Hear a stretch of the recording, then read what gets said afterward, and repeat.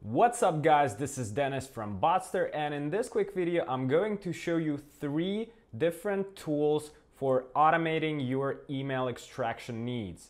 Now before I continue, please make sure to support our channel by liking this video, and if you're into automation tutorials and data extraction tutorials, make sure to subscribe to our channel right now. Now in case you're not familiar with Botster, what we do is we build different bots that make your life much easier, and email extraction is definitely a tedious and a repetitive task that requires automation, and you can save a lot of time by switching to one of these solutions, if not all 3 of them, and I'm going to show you how you can win with automation right now. All of these bots are currently available on Botster, so you will need to sign up to access them. You can find each bot by using the search bar right here in the header, or you can click on one of the links that I will leave in the description of this video. In this particular video, I'm not going to do an in-depth explanation of the mechanics behind each bot. So if you're curious and you would like to understand how each bot works in greater detail, you can go on each page and read the documentation and watch the dedicated video tutorial on their functionalities. Now the 3 bots that I'm going to demo to you today are called Company Email Finder, Phone Email and Contact Scraper, and LinkedIn Email Miner Bot. All 3 bots are extracting email addresses, but they're doing it really differently. So after watching this video, you'll definitely be able to understand what are the major differences and which bot is perfect for your particular case.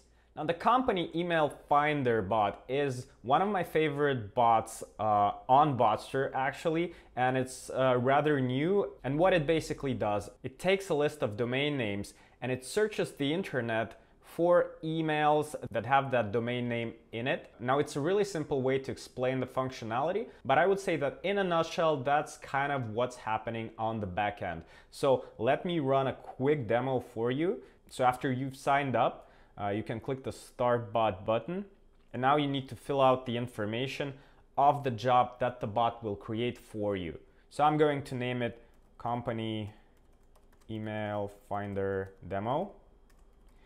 And then all you need to do is input a list of the domains that you would like to extract emails of. So I'm going to input Bentley EDU, which is a university in the US. And all I have to do now is click the Start This Bot button and just wait for my results to roll in. As you can see, the job was created and is now in an active state, and it's already completed. So let's go ahead and click the View Data button. And you can see that the bot found quite a few mentions of emails that contain the bentley.edu domain in them.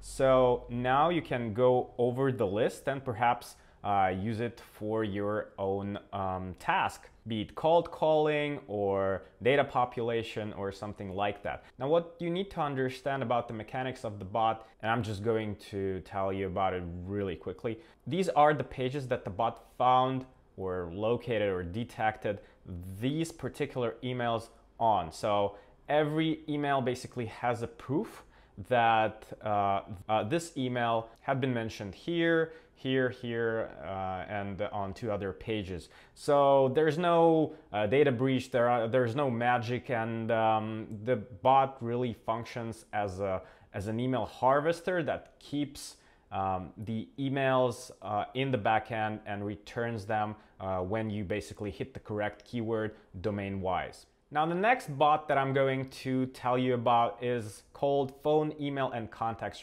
Scraper, and you can already see from its title that not only it can extract emails, it can also extract phone numbers and other types of contact information. And it's a really cool bot, and I highly recommend you watch my other video about it called How to Scrape Phones and Emails. But in this demo, I'm just galloping over these tools, so I'm just going to hit the Start button and give you a real live demo of me working with these tools. So unlike the previous bot, which kind of scans through its own database and retrieves the emails that it has, This bot actually goes onto a website which you specify and tries and finds all of the contact data information and extracts it into a file which you can later download. Now let me give you a tour. So let's first name our job. Let's call it contact scraping demo. And now you need to select the amount of pages of the site that the bot will scan. So let's say that we would like to extract contact information of the MIT University.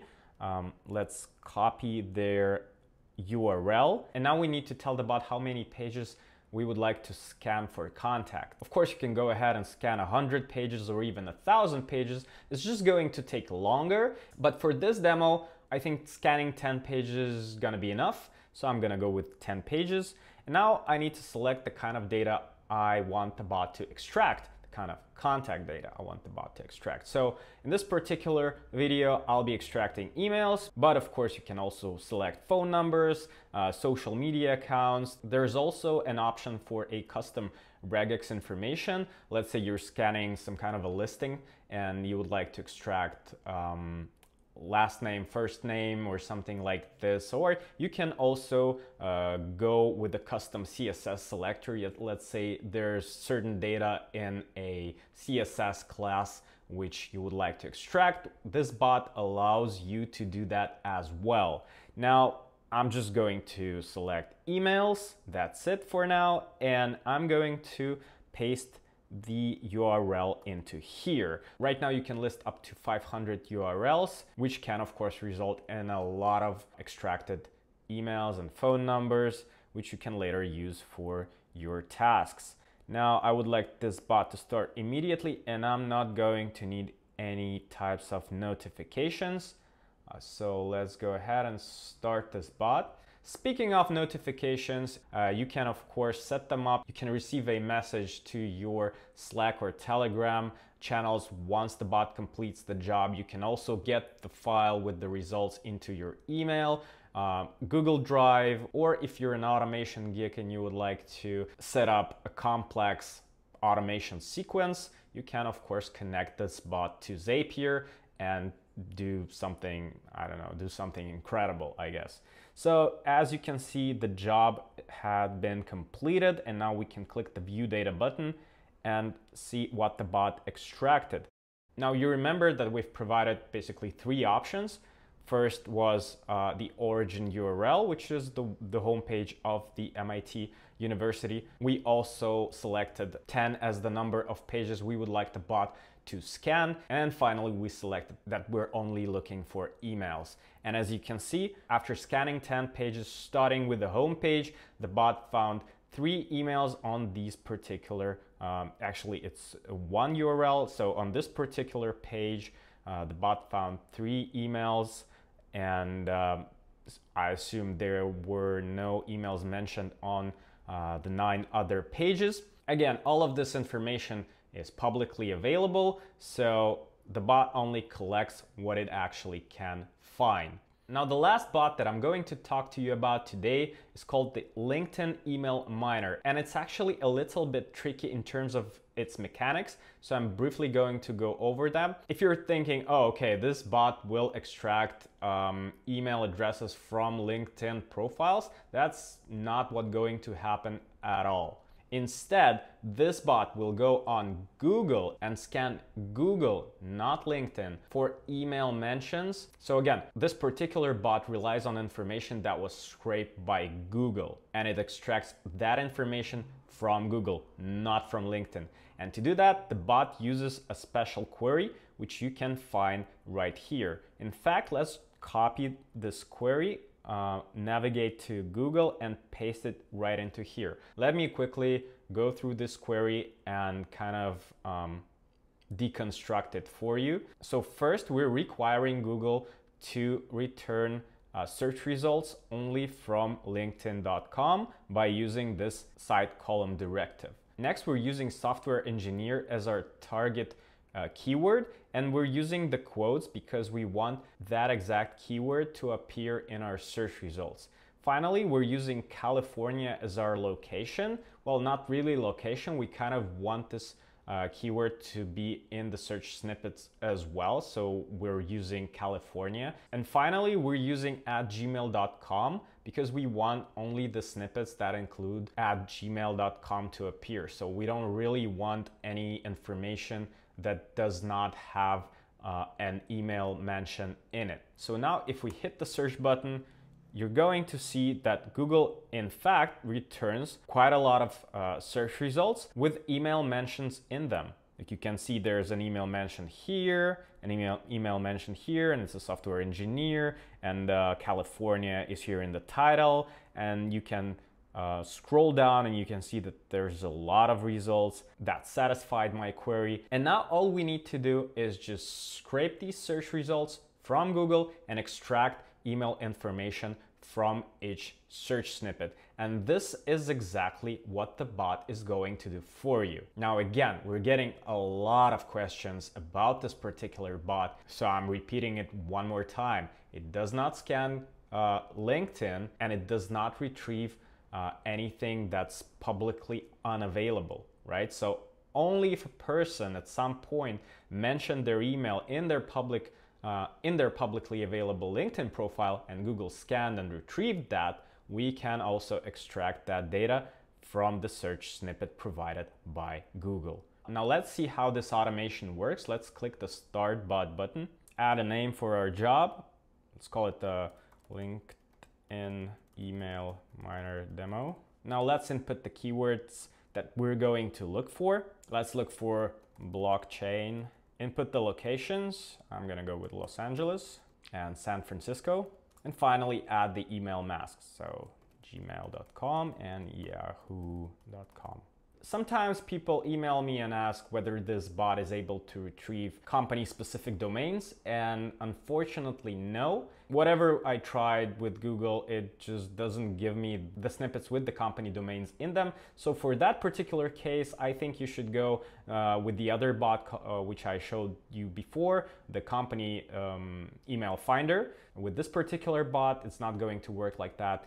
It only extracts email addresses that are hosted on public services such as Gmail, Yahoo, AOL, and so on, so forth. So it looks like I've filled out everything that's needed. I'm going to hit the Start This Bot button and wait for the bot to complete the job. If you've been enjoying this video so far, don't forget to like it and also subscribe to us because it really helps us move the channel forward. So it took the bot about 1 minute to complete the job. So let's hit the View Data button. And there you go. So we have our blockchain Los Angeles results and we have our blockchain San Francisco results, all packed into a single table with the profile URLs of where Google found these email mentions, along with names and emails that the bot extracted from Google's snippet. You can now, of course, download your results as a CSV, Excel, or JSON files. You can also export them into your Google Sheets. And if you need to share this table, you can make it publicly available by clicking on this button right here, copying this link and sending it to whoever you need to send it to. Well, this is the very end of this video. Thank you for sticking around. Make sure to give it a like, make sure to subscribe, and I'm going to see you in the next video.